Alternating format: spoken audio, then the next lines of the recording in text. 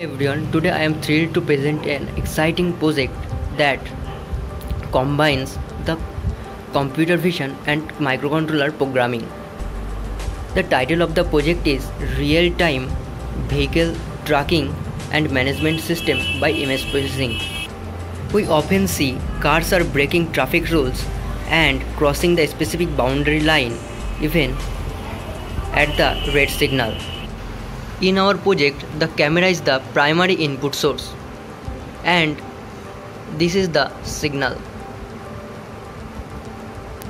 When the signal is green, the camera is working like a normal CCTV camera. So now the signal is red, and if I try to pass the line at this moment,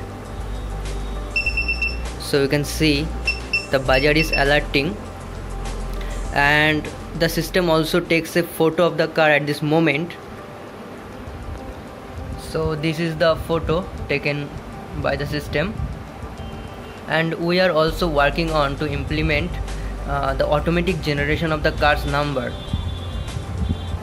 So that's all for today.